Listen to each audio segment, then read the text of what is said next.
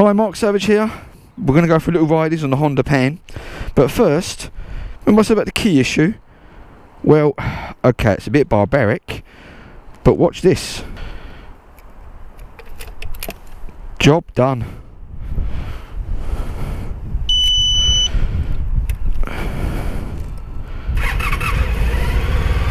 Come on, how's that? Camera 1 and camera 2.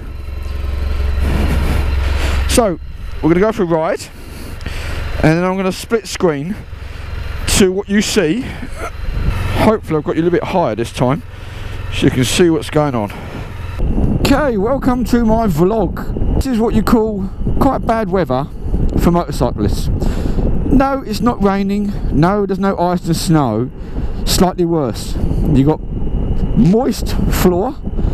It's been rained on, so all the holes are up. And you've got these horrible bloody leaves everywhere. Now, you come across a large patch of leaves on a bank like that, and you're off. White lines as well. Great for helping people to stay each other's side, let you know there's a school about and what have you.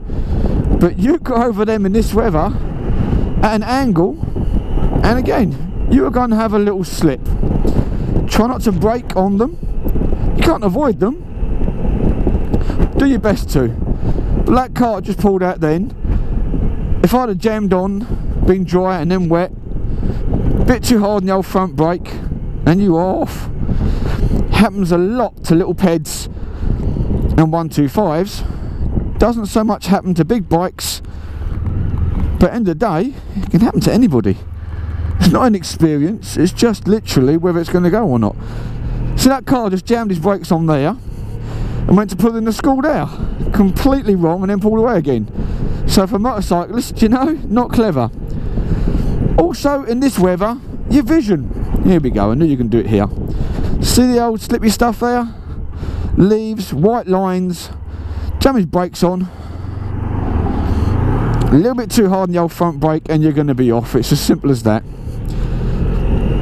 So how do you avoid it? Keep a safe distance from the car in front of you.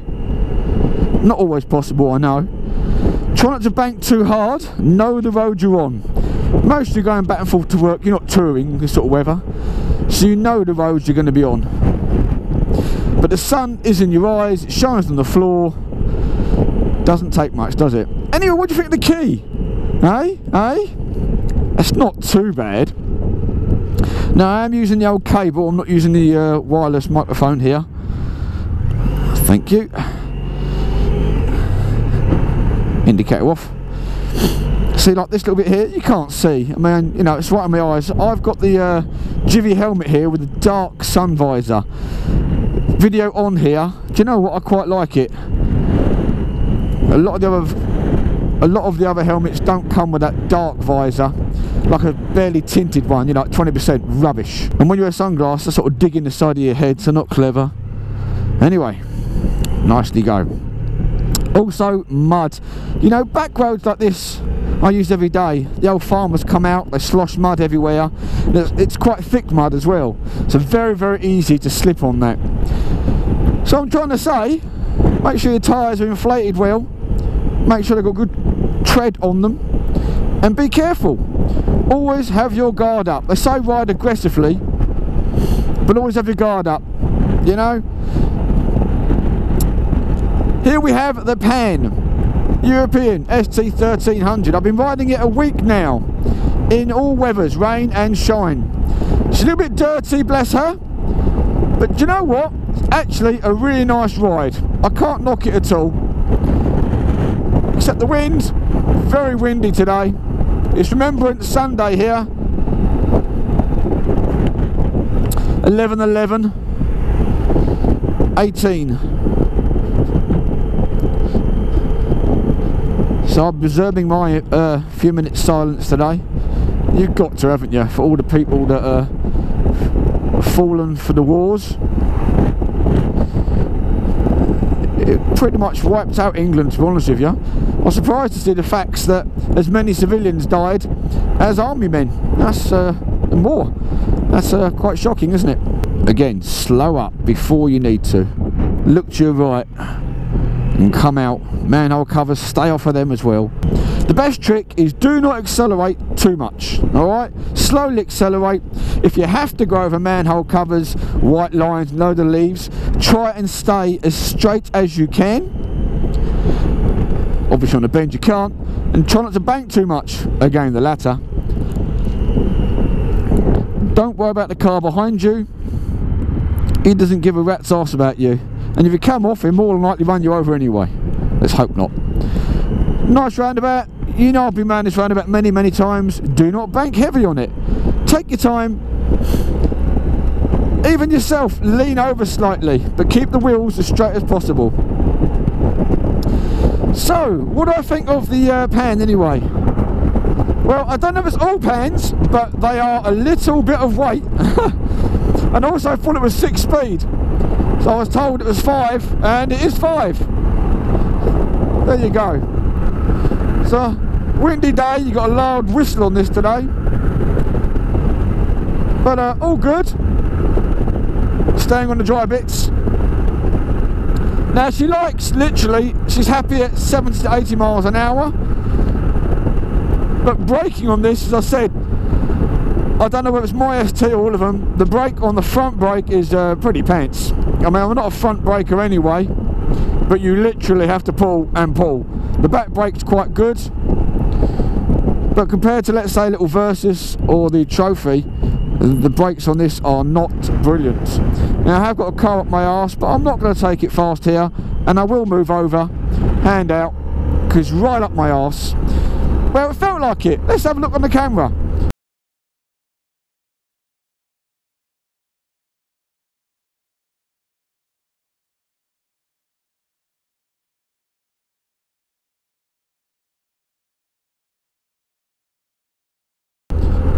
And there you go. It isn't really up my arse, it just feels like it. You look in your mirror and you think, oh, they're really close to me.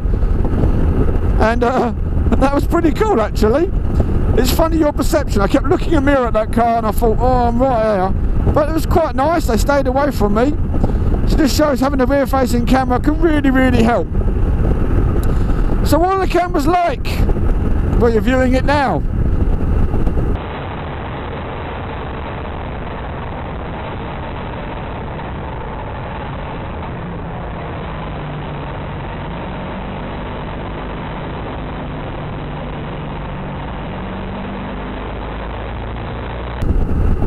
Coming up to a car, now the car's well behind me.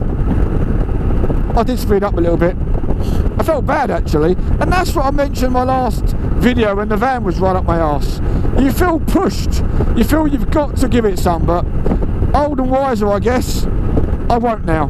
If they want to overtake me, they will. If they want to bim at me, they will. I'm staying straight, I'm not going to hospital. You come off a bike at 30-40 miles an hour, you're going to do your wrist, your shoulder, your legs, whatever you're going to do. So, bugger them. We all know you get that car that doesn't give a damn about anybody else. So, you know, I mean, I'm still courteous, don't get me wrong, nice and slow. A lot of lorries travelling this roundabout, and the white line seems to be right in your track. Look, where I normally go, that white line now would be right in there, but I'm staying off of it. And you don't want to travel too far out because you've got the leaves and stuff. So it's not fun. Obviously it's maximised when it's heavy rain and everything else, but you tend, when the sun's out, get a little bit complacent, I guess. You think, oh, that'll be alright. And all it takes is, say, a little store of leaves. Right, brakes. They're okay. Thank you very much.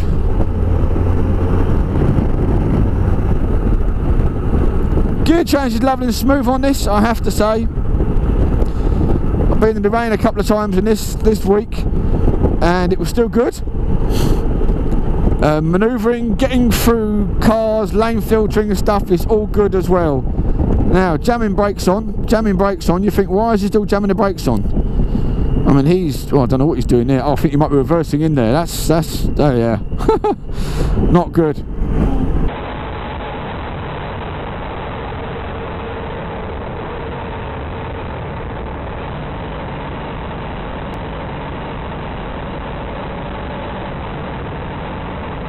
Could have been another car pulling over there, pulling in front, doing whatever, and you can't tell when you're behind a van, can you? so you have to brake a bit earlier. Lucky enough he was doing nothing, so just slowing down really. There's a massive gap in front of him I can see over his shoulder. Hopefully you can see. I have noticed on my wireless microphone there is a slight delay sometimes. Whee! Out of sync as it were. But you know what? It's so clear. I will put up with it. As long as you don't mind, guys and girls, I'll put up with it because it's so clear. It was so nice. You could hear me no matter where I was, bending down, whatever, you could hear me. And again, I'll stick to the cable one in here. Nice and dry. And that's the thing about this sort of weather. The sun on this roundabout today is lovely. And you look lovely and dry, you can see the road. But then slip, you know, if I'd have really angled there, that was a little bit of moisture there. That had a little bit of diesel, oil, anything on it. You bank a little much and you come off. How the hell did it come off? The roundabouts are your main buggers though. So here we go again on my camera. Coming out. Overtaking. And then he's behind me.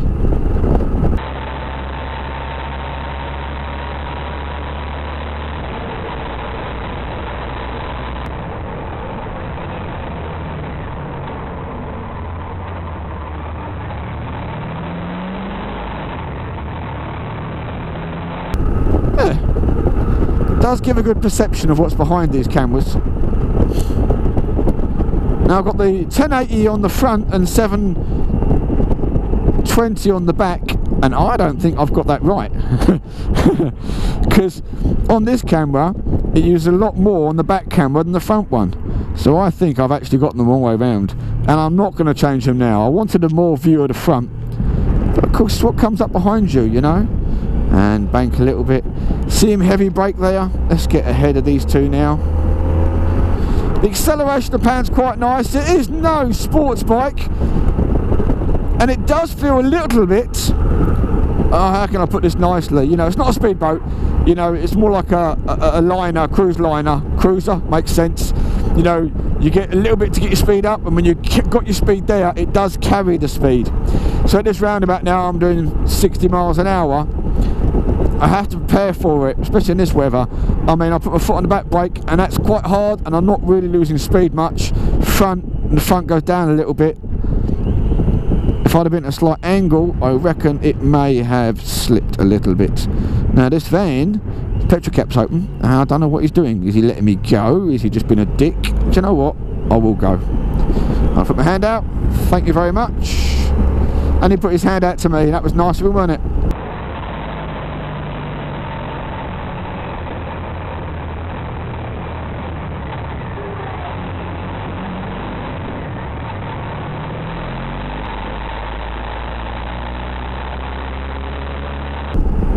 So, yeah, it wasn't been horrible. In fact, it's been damn nice. I hope the camera caught that in putting his hand up. You know, there was me moaning on the other one about, you know, the van. I mean, I drive a van, so it wasn't critical of van drivers. It was just that guy that day. This is the lane he took. It says clearly left-hand lane. And on the video, it shows him zooming in here. And here was already a van here, which bibbed him. But if someone had been coming out of Costa or McDonald's there, a little bit of slip there on the roundabout. Just a little tad, you know, it done it to me the other day. There's a petrol station there, and I'm wondering there's a little bit of diesel because the lorries come out of there and go back round. I mean, it didn't show it on the camera, but I just felt the whole bike just a little bit go to the left hand side when I didn't want it to. Not a bum clincher, as we've all had them before. I wish I'd had this on Friday. I came through on the Versys, and the front slipped, it did, and I had a little wiggle, and then the back slipped, and I thought to myself, if they had have both slipped together, nice and wide, if they'd have both slipped together, I reckon I would have been off there. You know, I was only doing 25 mile an hour, 20 mile an hour, it wasn't fast at all, but it just shows it can happen. And I've been riding 30 odd years. Doesn't make me any more wiser. Well, it shows it does. Take that back. It does make me wiser, god damn it. Anyway, here's the same crap as the last vlog, Chelmsford City Council. They're doing nothing but leaving the cones out. Look at them leaves over that other side. That is just not good. Evil leaves. I mean, they're bad enough for trains. Oh, Lloyd didn't like it was going to stop then, did it? Right, I'm going left here. Let's see if he respects that. Yes, he does. Right, there we go. A little vlog of my ST1300. Brakes are a little bit rubbish. Acceleration's great. Wind protection's great. Clock's old, but it is an old bike. Am I liking it? Yes, I am. I love the radio. Wonder can you hear that? Do do do.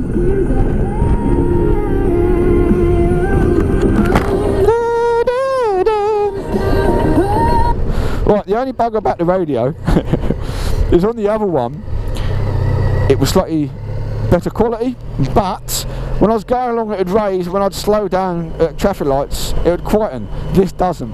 So if I'm driving along at 70, riding even, and I have it up reasonably loud so I can hear it, because it seems to fade around about 60-70 mile an hour, when I pull up the next set of traffic lights around about, it's blaring. And I do mean blaring, and I'm like, I do feel a bit of a dick. Anyway, enough. Guys, like, share and subscribe.